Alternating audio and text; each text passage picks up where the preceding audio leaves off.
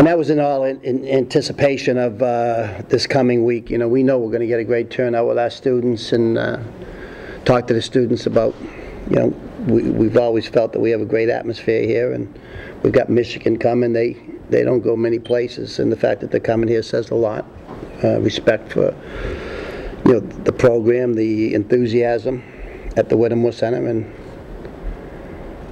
got a chance to talk with the students and tell them make sure to make a lot of noise and get our season ticket holders to join them.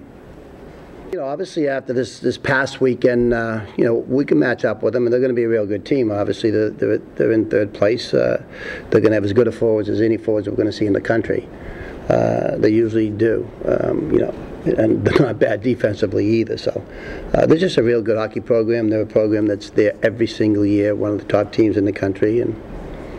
But you know, we think we match up with them. I think last weekend, after our Saturday game, you know, we proved that we can play against those top teams.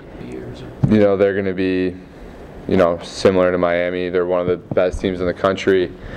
They're really good offensively. You know, they have good. They're basically a really good team, is what we know. And all we can do is play our game and prepare for what our game is, and you know, improve from last weekend and improve from what we the mistakes we made, and hopefully, you know, we're back in our rink now. So play at home, our first game of the year. You know, that's always a little bit more gets us a little bit more excited, I guess, our home opener. So it should be a good game this weekend.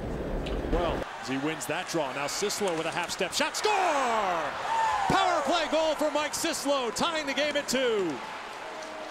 Yeah, I'm looking forward to it. It's going to be a real exciting game. I don't know too much about Michigan. I've never played them. I've never even seen them play before, so you know, I don't know what to expect too much. But we're just focusing on the things we can do, and you know, we're really looking forward to it.